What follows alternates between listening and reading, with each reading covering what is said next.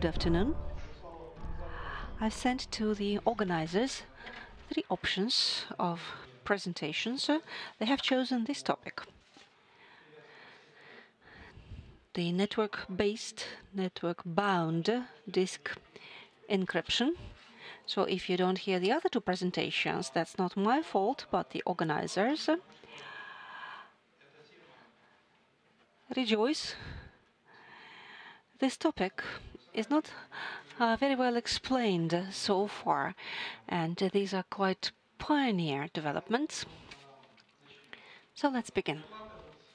This presentation is about a group of projects, there's more than one, that were created by my colleague Nathaniel McCullen from the Red Hat. He couldn't make it here, and I'm located closer, so I will make his presentation. It's on network-bound disk encryption. It's not about that only. The typical situation is when everything failed in the data center, you need to load everything and to restore the machines, but they're all encrypted. And after the loading, they request the password. So you're running between either hardware or virtual consoles, and you enter those passwords, lots of them. This happens in many data centers. They have blackouts, and you need to restore those machines. See, many more machines to be restored, and this is a nightmare that people see on their laptops if they encrypt disks. After the machine is switched off and loaded, this password has to be re-entered. Quite a typical case. Earlier, we dealt with standards, and we've tried to determine what will we encrypt, how it's assessed from the point of view of the branch things. But in 20 years, we've kind of standardized the encryption algorithms. We've developed rather clear things regarding the quality of cryptography. Now we're dealing with automation of everything. Installation, deployment, redeployment of the things. That's an important topic. That's what happens today. But when everything is done, and we can deploy in the solutions in an automatic mode, the next task for tomorrow is development of policies. Those who do the automatic deployment should somehow determine things. So if we get back and take a look at the loading, if we have encrypted volumes, the password to them should be known by somebody who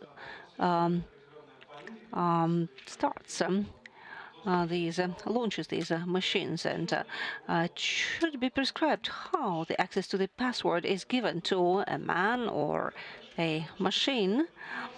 And all this automation, if now it's binary, including policies, they're binary as well. The policies of tomorrow won't be binary, most likely. Most likely, there'll be a transition from one condition to the other. It's quite possible that this one should be given only if he has come in the company of that one. But if he came alone, he shouldn't be given it. So all these policies, which are used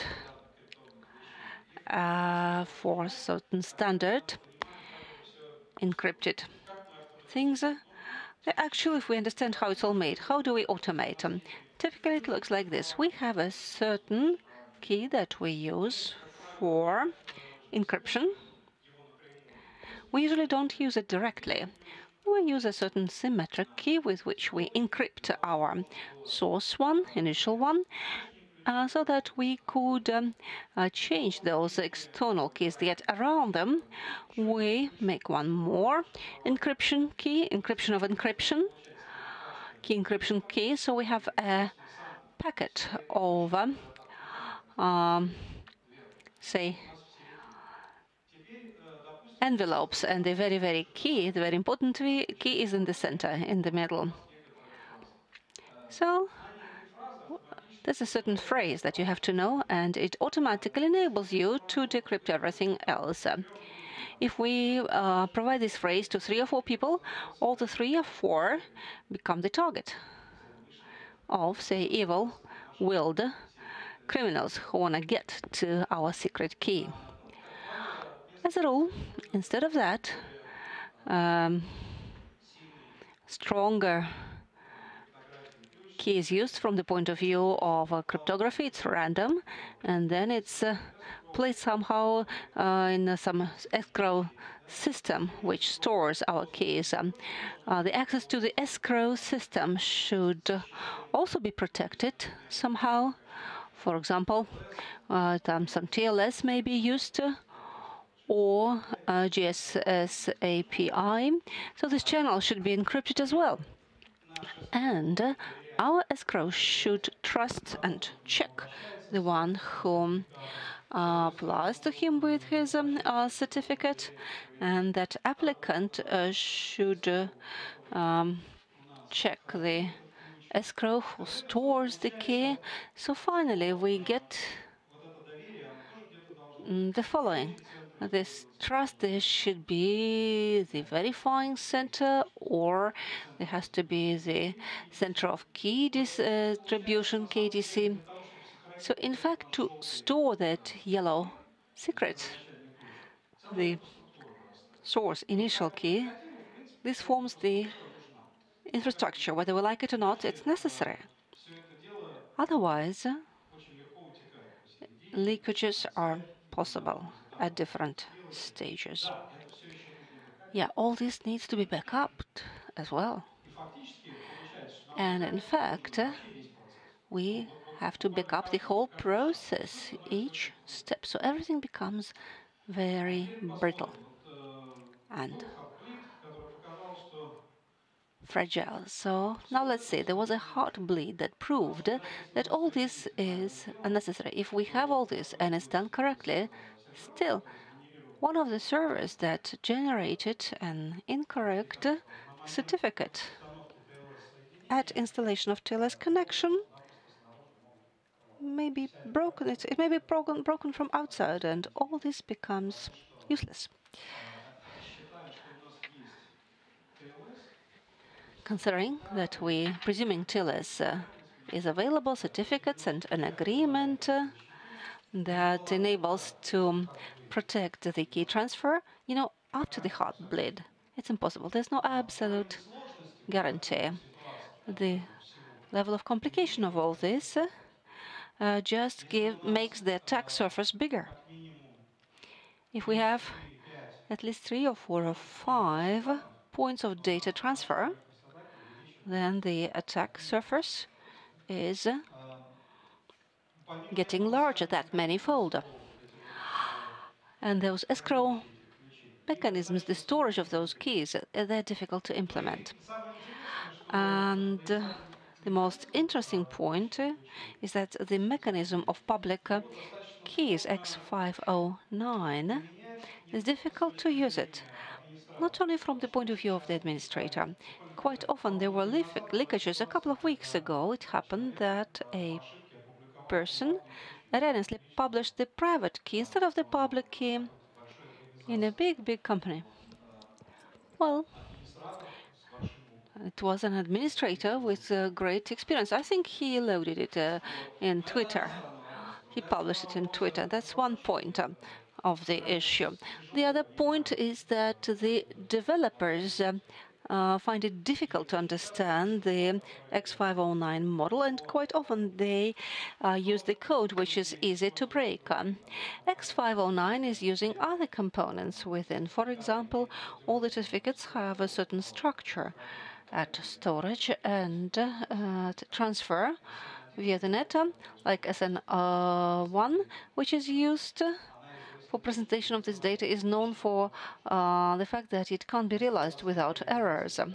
If you have realization without errors, it means you haven't been found yet. In fact,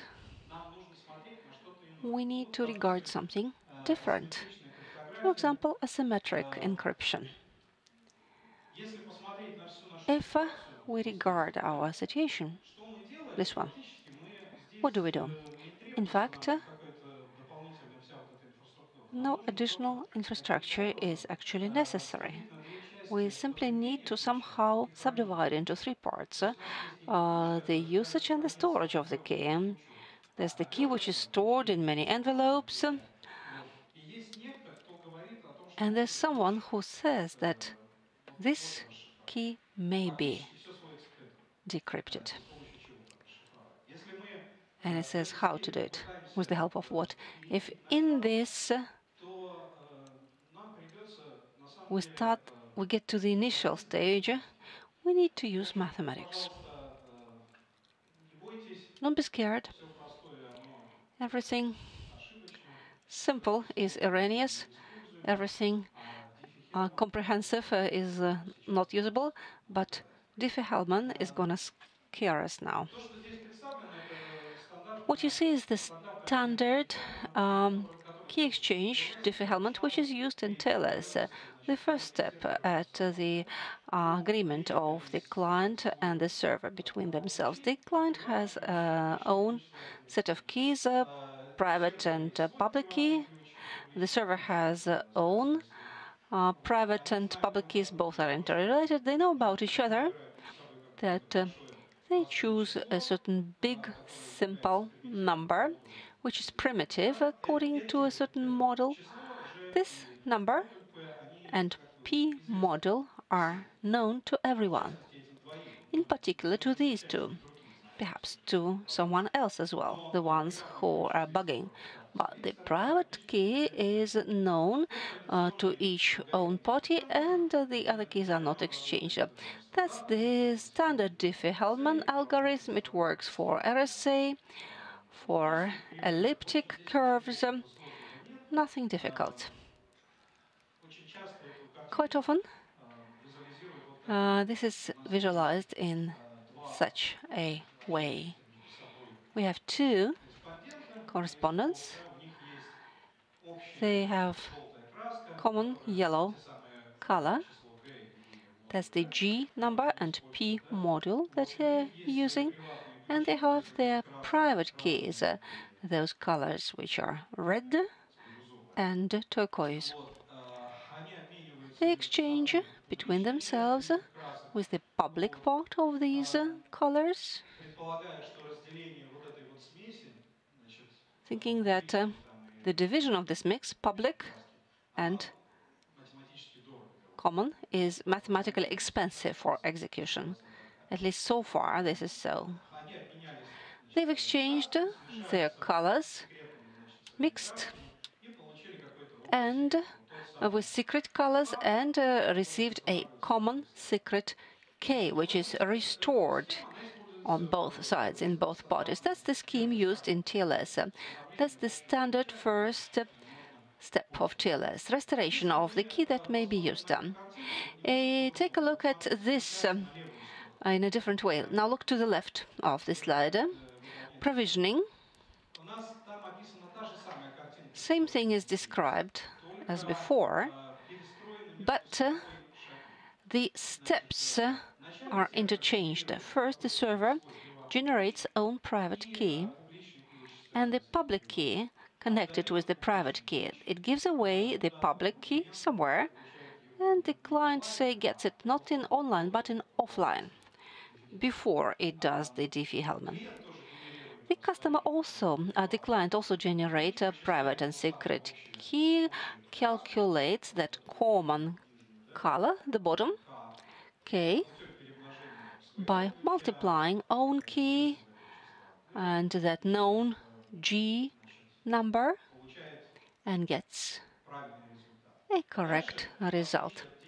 Next, unlike the Diffie-Hellman, the customer throws away the calculated common secret after using it, and throws away own private key. What he's left with is the public key of the server and of himself. Next part was provisioning. We've determined what the client knows before he begins to use this. Second part, the client gives his public key to the server. The server uses this public key, then calculates that common color at the bottom and returns it. Thus, the client can restore the common key. The problem with this scheme is that it's absolutely unsafe, insecure. That common key K is transferred via the network openly, and any attacker may get it. Also, the client passes the public key to the server, so the passive attacker may also get this common secret, having calculated this like the server does. The server gets the public key and thus also knows the common key. Hence, the server may impersonalize the client. So in fact, for this scheme to work, we need our public client key to be private. The client should have the private key plus the public key that nobody sees. Then how can he communicate with the server? Well, he can communicate with the server using quite an interesting thing. It's a simple modification of Diffie-Hellman done by Nathaniel McCallan and Bob Rary from Red Hat. It's as follows. We still do the provisioning. The server calculates its public-private key, gives away the public key. The client takes this public key, calculates the common secret, throws away the common secret and the private key. What is left with him is own public key and server public key. This is the provisioning step before we use something. We've just calculated and stored something. And when we need to restore our secret key, all these values, what does the client do? Instead of sending, like here, his public key, he calculates a couple of keys more randomly. They're called ephemeric keys because they only exist at the time of that single application. Then the client calculates everything like in a standard scheme method of Diffie-Hellman. It's using this ephemeric public key and then adds it to his public key. Since this operation may be done in a reverse way, he transfers the added key. The server does the calculation of the any random received key. So there's the color of a different color if it was transferred incorrectly, or it's correct if it was done correctly, and then the initial value is returned. Then the client deducts from that calculated value the result of multiplication of the server public key and the private key. And since this is reversible, he gets the value he needs. For this to work, neither the private nor the public ephemeric keys should leave the machines. They shouldn't get to the network. Only the calculations. For the client's public key to remain private, the ephemeric keys should be private, disregarding the fact that we are calculating a couple of private ones. So the scheme becomes simpler, like this. We have a secret encrypted. We do that exchange of McCallum-Rary with the server. The server does the calculation and returns own half of what was calculated, like in Diffie-Hellman, but the key which is transferred has a special sense for the client. It has no sense for the server at all. All this works very quickly. No storage is necessary by the server. If the server private key is placed into some cryptography equipment like HSM hardware, the one who may get in and break our server won't be able to do anything. He'll use the condition of the server at the moment until it's found, but he can't take the private key somewhere else and he can't use it, having gasped the connection in the network. He won't be able to do it. So this scheme, this method is much more interesting and attractive in comparison with the traditional escrow. So the server presence during provisioning is not necessary. All we need from the server in this method is its public key. See here, the server side gives the public key. The client may get it offline or online anyway.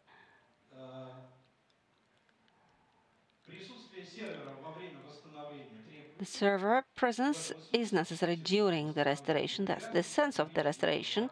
We get connected to the presence of a certain object, not at us, but at the side of the knowledge of keys is not necessary from the server.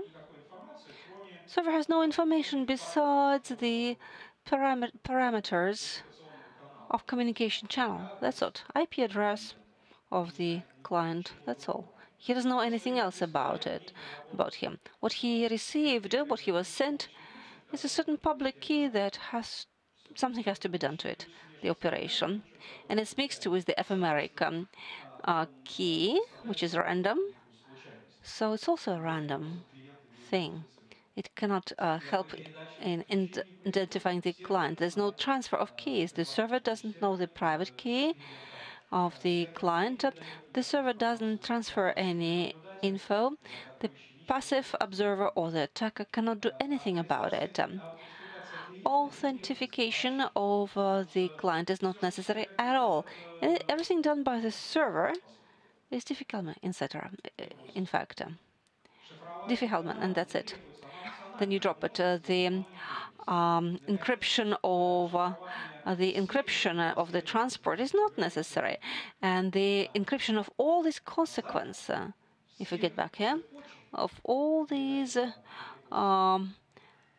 data transfers isn't necessary at all. So it seems ideal.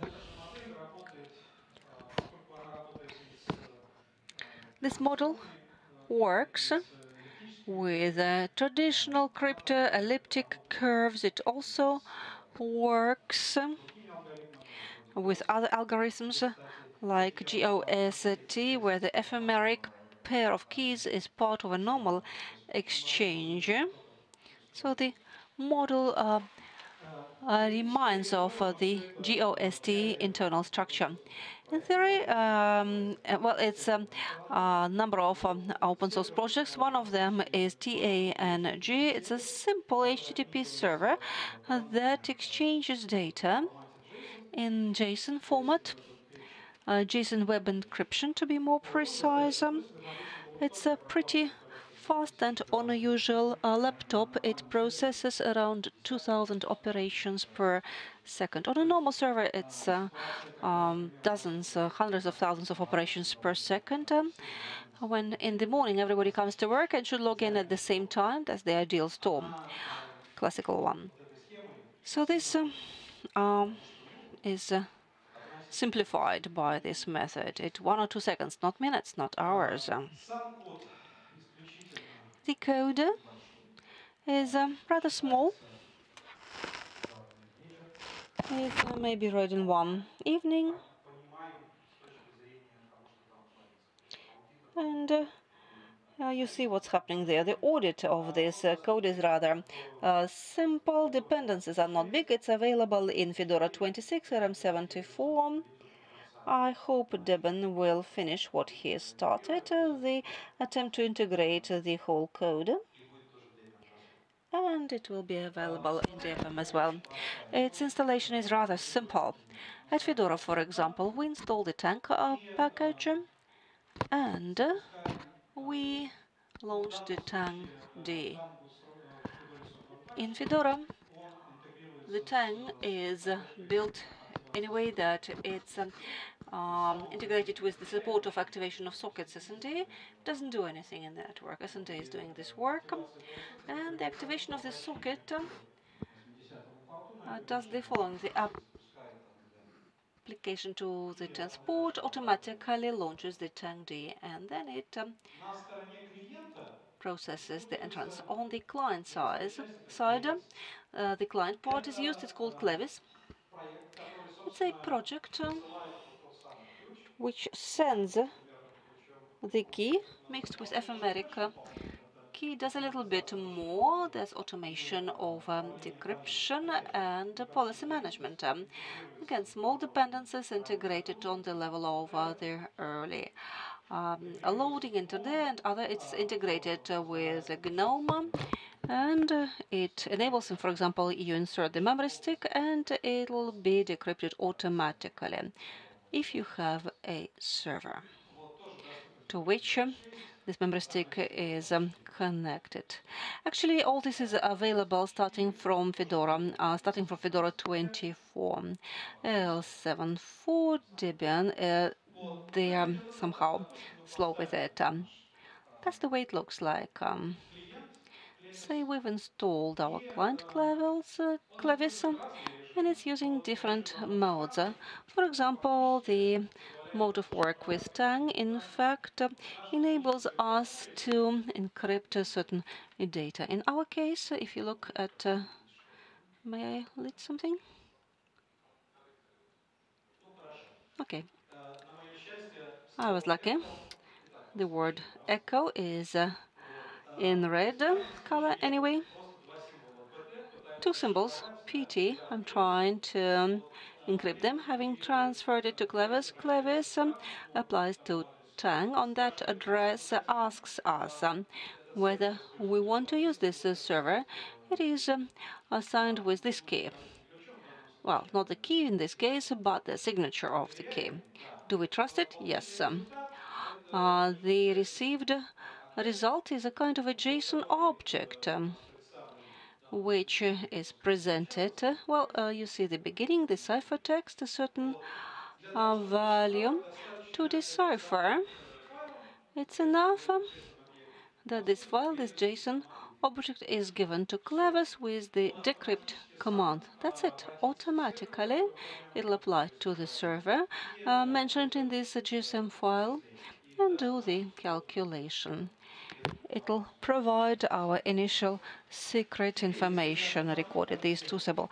If I stop the Tang server, then I won't be able to decrypt anything, since our server isn't accessible, so we won't be able to calculate anything.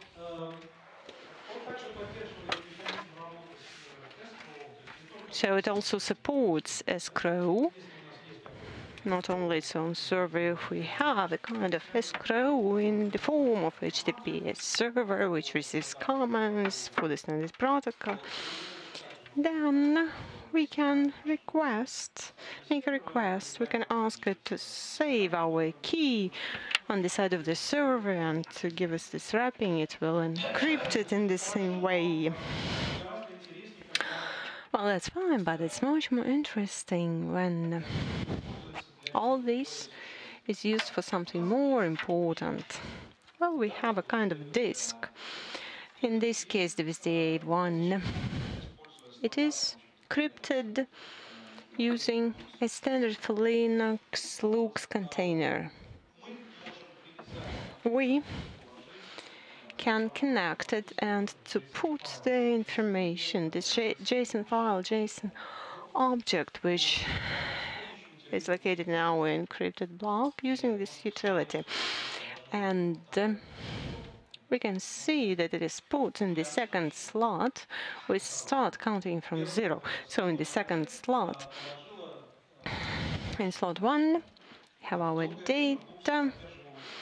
For a long time in Lux, only direct data storage was possible. For about 2-3 years ago, abstract object support was added. JSON was chosen because as of today it's quite user-friendly and convenient format of storing anything. So it can be generated, folded up and put into the Lux slot.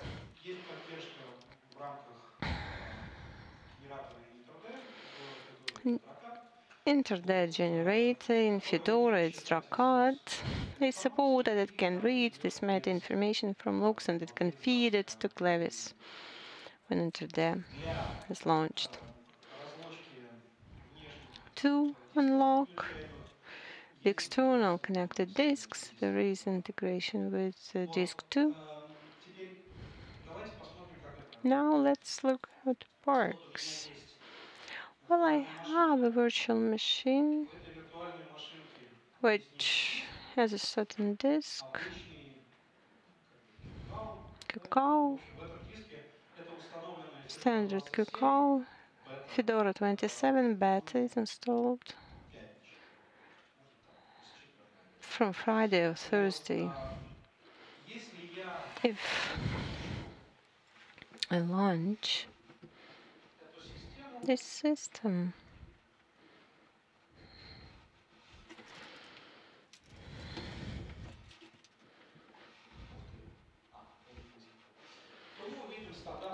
we'll see a standard invitation to write password to decipher the encrypted disk. So I have to write my password, but we have everything integrated with Clevis. There, my laptop, it is launched beyond this virtual machine, so I downloaded it and I can enter the system.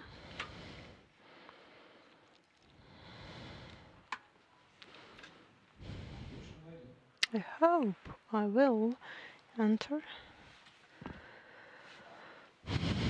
Well, here, let's take a terminal and let us look at the contents of the disk.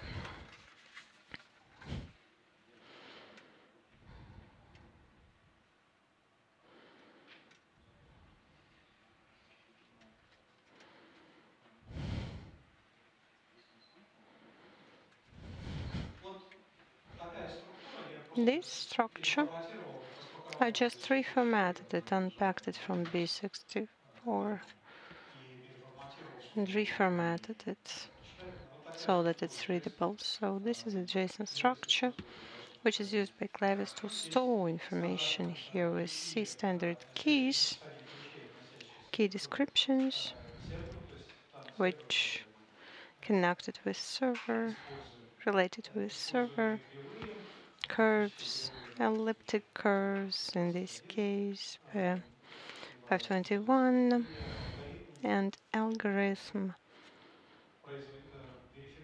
of verification of the secondary key and the URL of the server.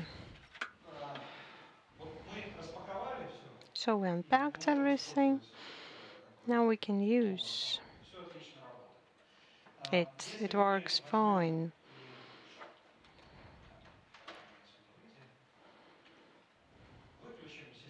If we switch off the system and in parallel I will switch off Tang,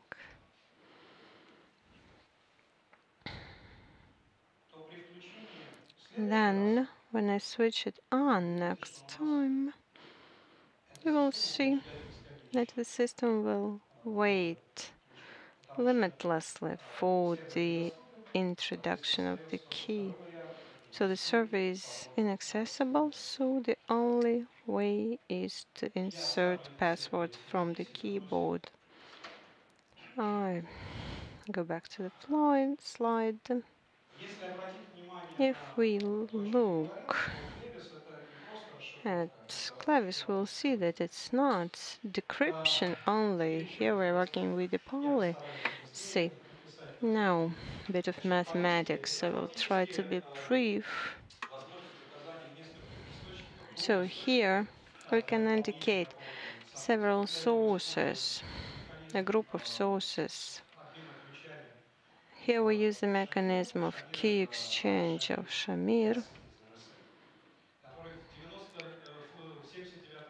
In 1979, Shamir developed method of dividing keys into parts and bringing them back together on the interpolation Lagrange methods. Maybe you remember geometry.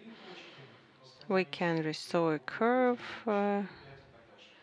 if you have 2 points, parabol, have 3 points, and so on. So if we have a certain number of points, we can interpolate and obtain other points. Shamir thought that we can use this mechanism not on surface only, but on a kind of sub-multitude of numbers, and we can restore it, dividing it by into some parts. So this is a classical scheme. It's widely used. It's convenient. It does not require any semantic connection to the operations. So if our key is divided into a certain number of parts and m is less than n, it will be enough for us to restore the secret key. The contents of this key is not important in this case, and we can combine these schemes at all levels. We can add other categories. So this is a simple laptop. We have a user and have admin. If not fired, the user can work in the system. We can add them an automatically unlockable laptop when the user can use password beyond the corporate network, and when he comes to work, his corporate network will be unlocked because the laptop will see this server. Or we can say we need 2 secrets. For example, 2 different user passwords to enter the system. It can be not a laptop, but can be a server, so more privileged access. So here we see implementation of organizational policies. So we can combine them. For example,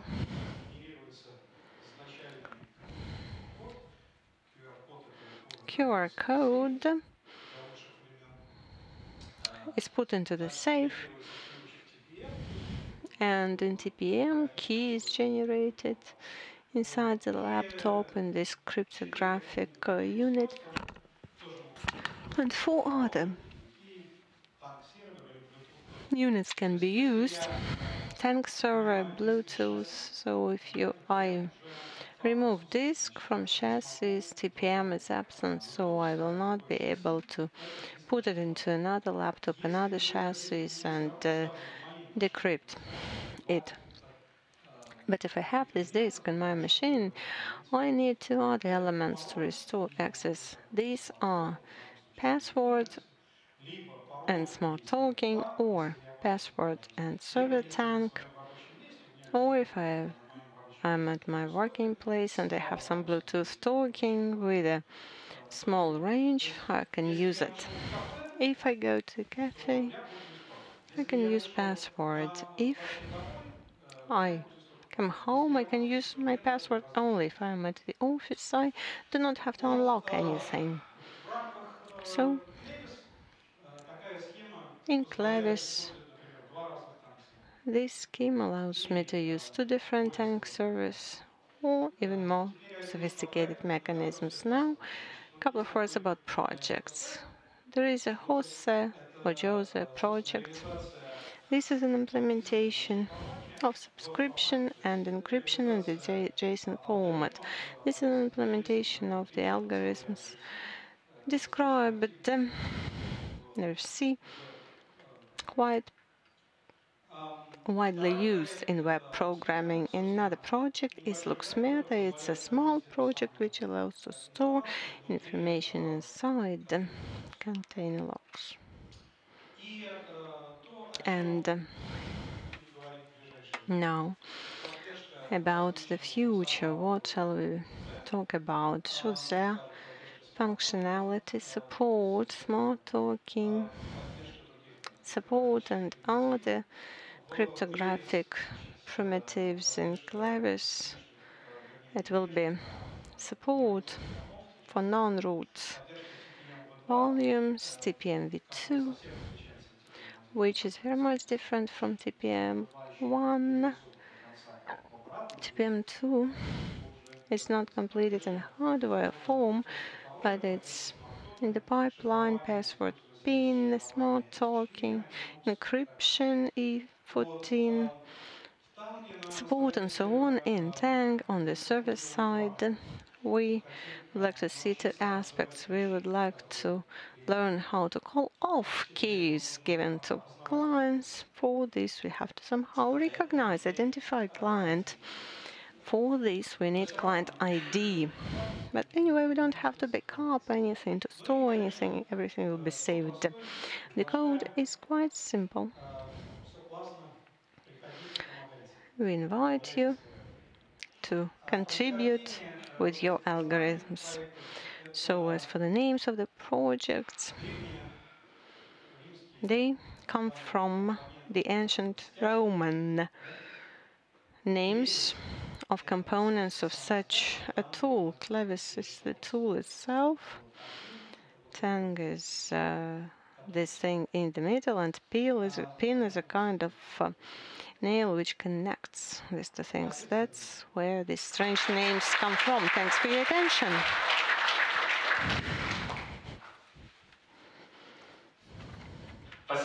Thank you for your presentation. Do we have any questions? Sheet, please. Okay. I have the following question. Can we use the Shamir scheme for Tang? Can we make several servers, key ones, main ones? So if a server is stolen and you have to decrypt disks so that in some remote location we have a Tang server we can connect to and decrypt, or we can make a scheme with two servers again to protect ourselves from such a situation. Have you thought about this?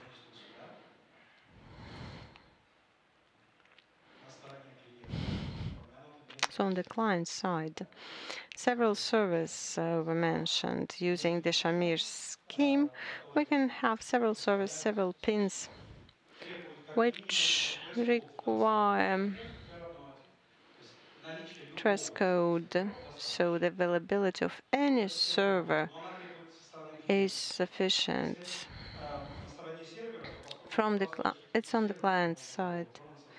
The server side, FTP server, if one grid balance is taken, you will have the other one. So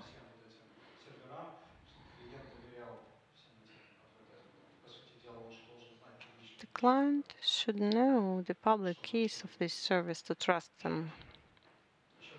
Any more questions? Do we have more questions?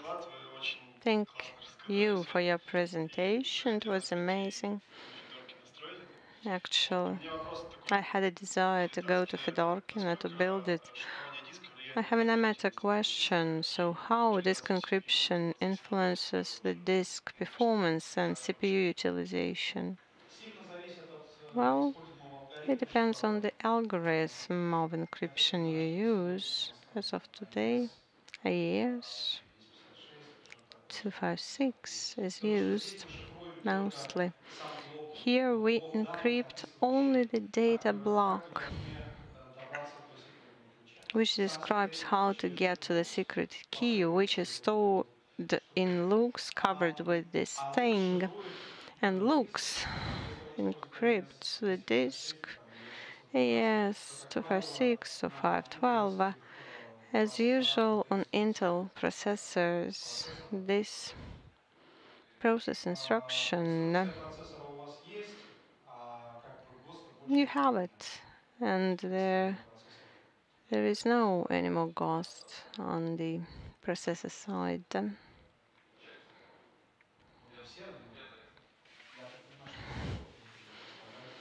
Well, laptops are delivered with this instruction. How, well, regardless of the Clevis everything will work in the same way. This is the moment of key discovery. So this thing doesn't work in the process of encrypting. You can switch off Tang server and Clevis, so during the process of work, as soon as you have found your key, it doesn't matter anymore. The cryptographic operations, the disk system, well, there is a short and fall down, but I think it's no more than 1%. Otherwise, it would not be used so widely. Thank you for your presentation. I have a question about authorization in the network. In order to get connected to any of these services, so I'm traveling to different countries. I see Wi-Fi only. I don't see any copper systems. So do you need any authorization in the network or just copper cables? Well,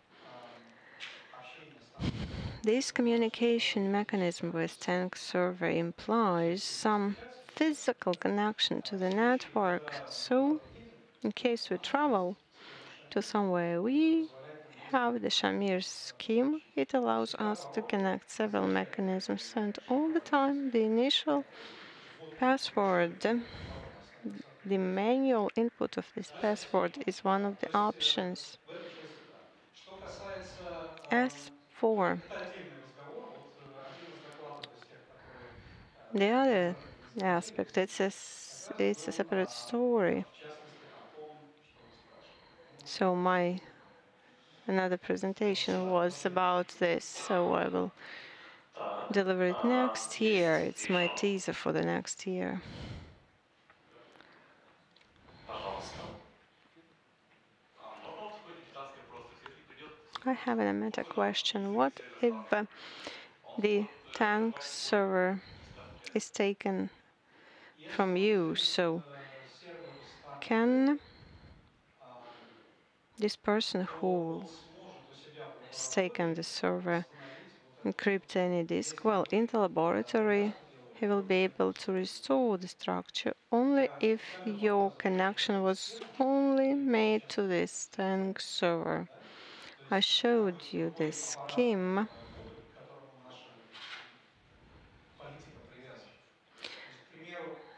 For example, if my laptop is taken from me, well, it's clear that people will try to unlock it.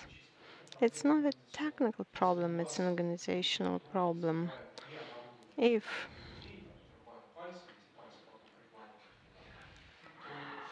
you are deprived both of equipment and people, and they cut your fingers, well, this problem cannot be solved technically. We try to solve technical problems as soon as they arrive.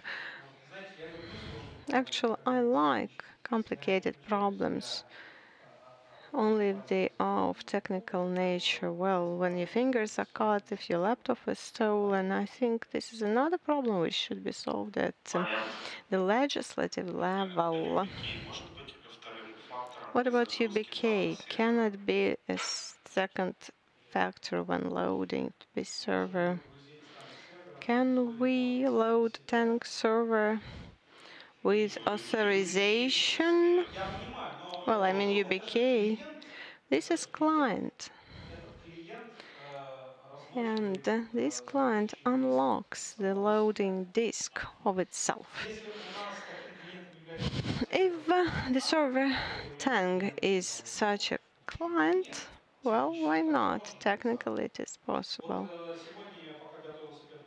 When I was preparing for this presentation, I took the utility of MKSA, which Leonard yesterday described in his presentation, and I added the integration with Clevis. It's not loaded correctly yet, but I can show you. So it's not loaded yet because we don't have a server, it's disconnected. Well, if I take up the server, I'll show you.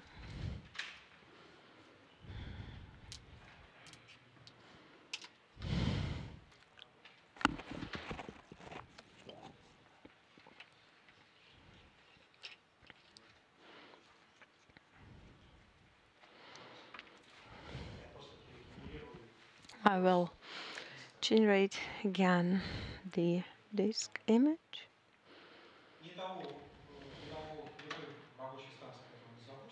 It's not a workstation. It was launched on HMK with Clevis integration. So it refers to this Clevis server and asks me whether I trust this key.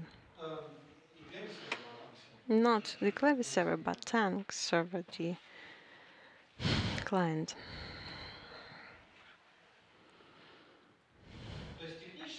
So technically,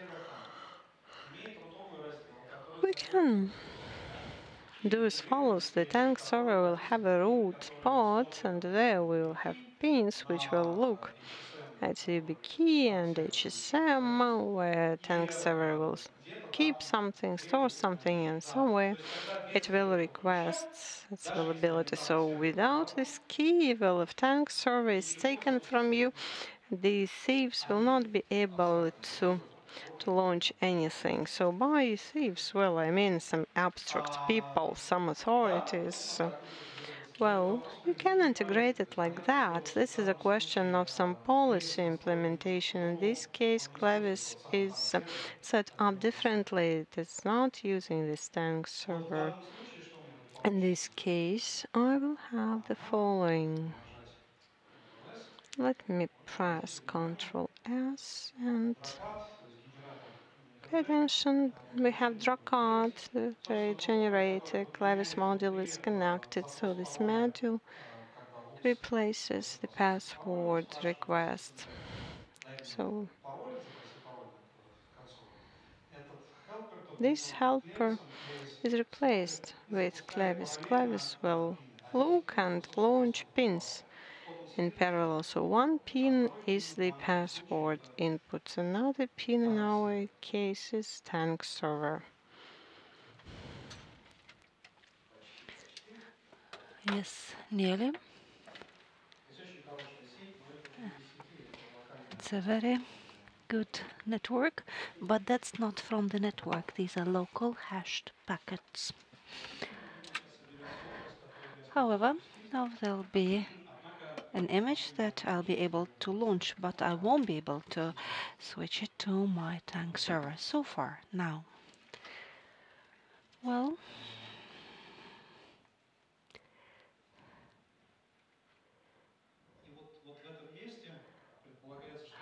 and in this place, it's assumed that I need to get the password from the Tang server, but unfortunately, no query for it is coming, so it's only done manually.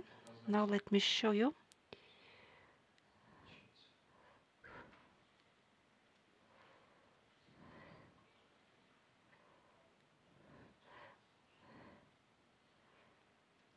Yeah.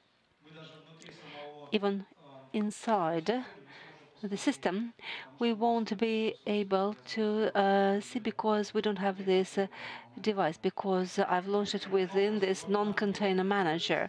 It didn't install any disks inside. Anyway, this image is launched and even decrypts something, as you can see, but not by me. That's it. Thank you.